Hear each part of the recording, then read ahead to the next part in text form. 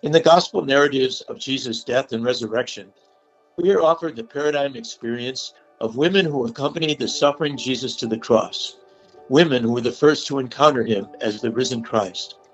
They were the first to give witness to his other disciples of the transformative power of what God is doing through his Son for each one of us and for the hope of all humanity.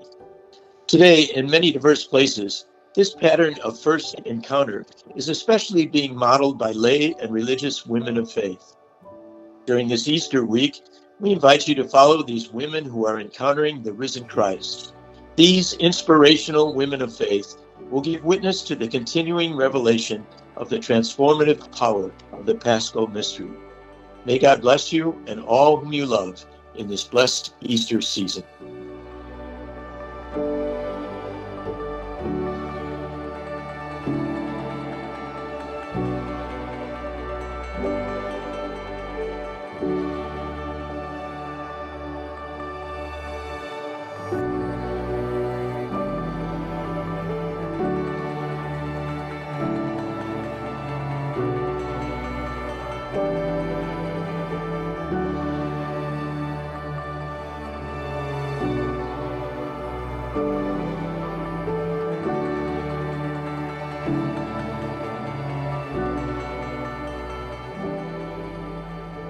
Mary Magdalene is the apostle to the apostles.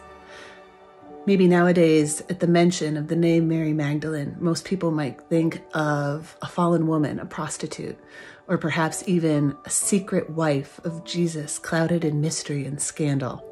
But oftentimes, throughout the millennia, we've tried to make the story of Mary Magdalene more sensational, perhaps because her singular role of witness in the Gospels is the most sensational thing that could ever happen. Little details or ways to make the story seem more juicy over time can never even begin to compete with how sensational it must have been to be the first one to experience and witness the empty tomb of Christ and to announce Christ's resurrection. And so Mary, the apostle to the apostles, is a woman who teaches us how to be Easter Christians, that is, Christians of great joy and great hope in giving our own witness. I find it helpful to think of Christian scenes, art, imagery, and beauty throughout the ages that really gets to the heart of who Mary Magdalene is and her role as a disciple of Christ and the apostle to the apostles. For example, in the resurrection tapestry that we find in the Vatican museums, Christ is front and center, conquering death as he exits the empty tomb to give us blessing, invite us all into personal relationship with him, and together experience eternity in the body of Christ, the church. And in this tremendous scene, just off to the left, in a small little group of women, you see Mary Magdalene on her way to the tomb to go and give witness, to be the one to hear, he is not here. She doesn't try to steal the scene from Jesus. Instead, she is the first, in a small way, on her way to give witness. And as Christians, what more could we be called to than to give witness to the resurrected Christ?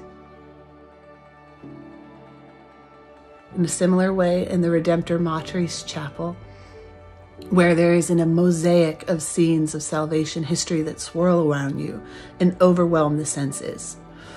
Peering over into an empty tomb is Mary Magdalene once again, giving witness to the resurrection.